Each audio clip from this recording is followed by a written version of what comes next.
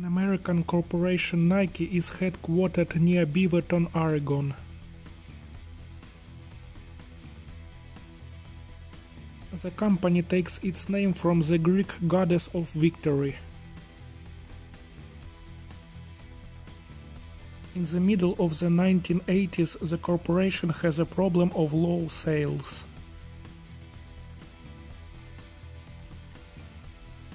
The company is on the verge of shuttering the basketball shoe division.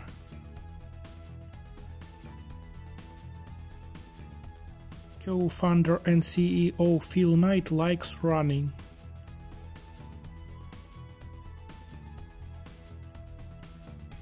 He tasks marketing VP Rob Strasser and a sports talent scout Sonny Vaccaro to come up with the new spokespersons for the company's basketball shoes.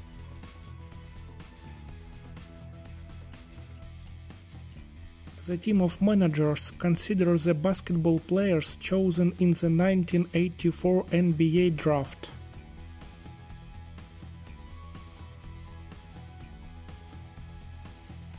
They think third pick Michael Jordan is not the best pick.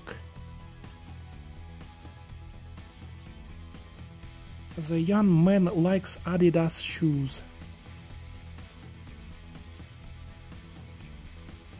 Nike does not want to spend a lot of money for the basketball division. One day Vaccaro watches Jordan's game. Vaccaro remembers a tennis player Arthur Ashe commercial for his rackets.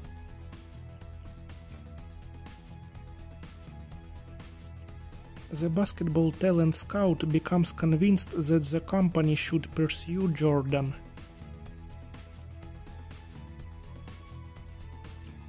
Vaccaro considers Jordan a huge talent.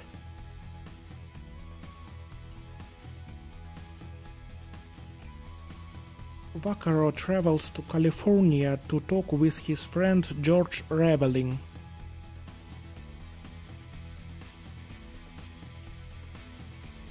The man coached Jordan.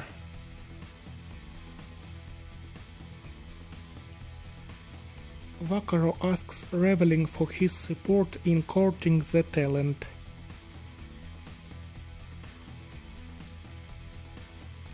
Then Vaccaro went to North Carolina to talk with Jordan's parents. He convinces Jordan's mother, Dolores, that Nike is a great company for her son. Jordan's agent David Falk calls his friend Vaccaro. Falk is angry at the basketball talent scout for contacting his client's parents. But Falk tells Vaccaro that the Jordans have scheduled a meeting at Nike's headquarters in a few days.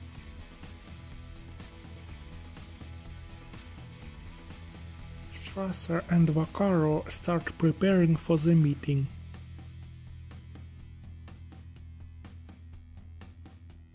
The man requests shoe designer Peter Monroe to prepare a prototype.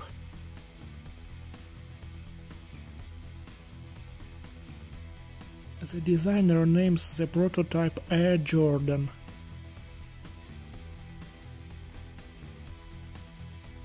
He is very excited.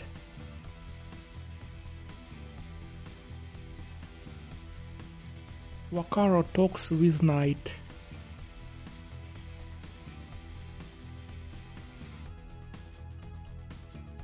The CEO accepts to assign the basketball division's entire $250,000 budget to hire the young talent.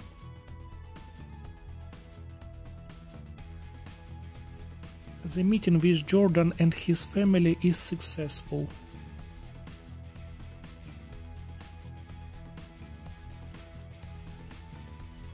Vaccaro delivers a great speech.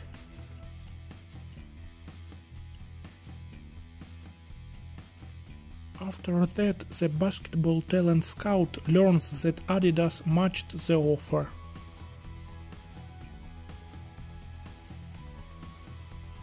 Adidas also added a great red Mercedes.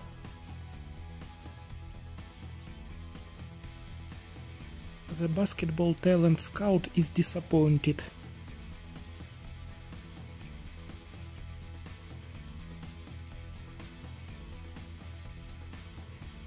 He thinks the deal will not go through.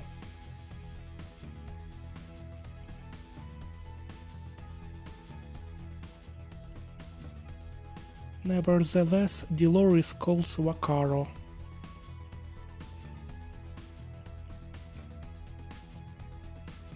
The woman states that Jordan will sign with Nike on the condition he earns a little percentage of every Air Jordan sold.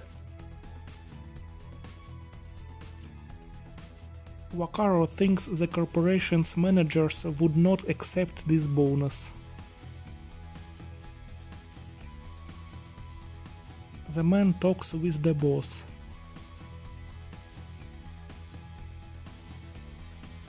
Knight agrees.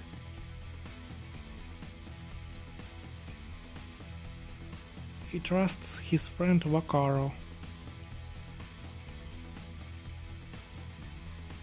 An epilogue reveals the Air Jordan exceeded the expectation of $3 million in sales.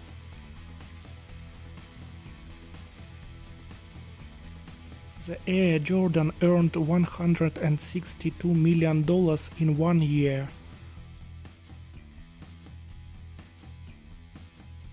The Air Jordan became a steady source of income for Michael Jordan.